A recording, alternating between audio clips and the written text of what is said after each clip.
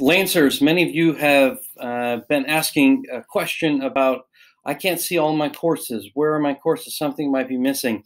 And I want to give you a little bit of a hint in terms of what you need to do before you send an email with a question. So the very first thing that you should do when you're logged into Canvas is you'll notice that you have your course cards. And these are the courses that you are a part of.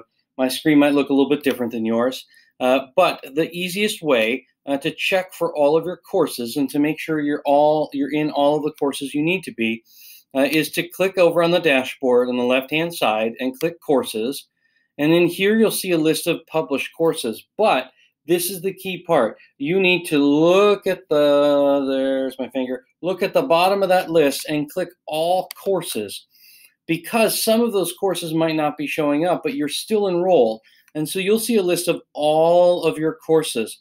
Now, what you need to do is you need to make sure that the courses that you see, sorry, the system updated, the courses that you see on your dashboard are the ones with a star. And you'll notice that these don't have stars, and they don't have stars, and I don't want them to show up on my dashboard. But you might have courses that you need to show up on your dashboard to show that you are enrolled. So you would just simply click that star, and then that would show up back on the dashboard. So for those of you that have questions about whether or not I can't see my course, I'm not enrolled, likely you are. It's just you can't see it on your dashboard. So make sure you go to Courses, go to All Courses, star the courses for the semester that you're in, and then it should show up on your dashboard.